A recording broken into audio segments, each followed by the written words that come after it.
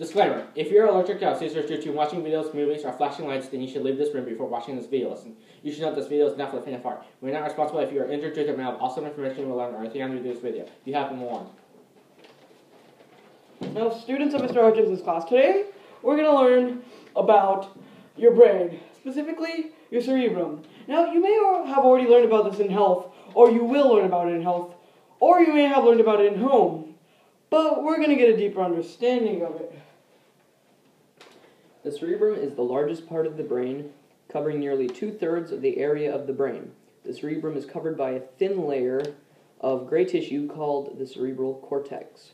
The cerebral cortex is extremely wrinkled, which helps fit more gray matter into the skull. It is the uppermost part of the brain and is divided into two hemispheres, the right and the left. The two hemispheres are connected by the corpus allosum. Remember that. The hemispheres are then divided into 4 further lobes.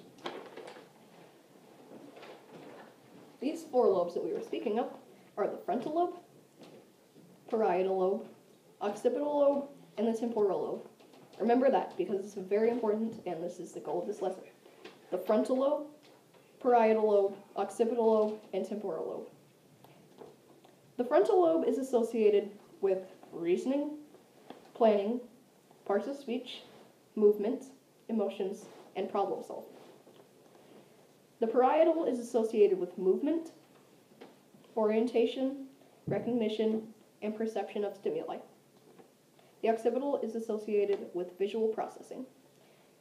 The last lobe, which is the temporal lobe, is associated with perception and recognition of auditory stimuli, memory, and speech. And auditory stimuli would be things that you hear because of the word part odd, and memory and speech.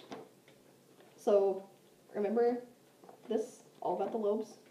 I hope you have enjoyed this video lesson made by the Real Men of Genius 2.0. Thank you.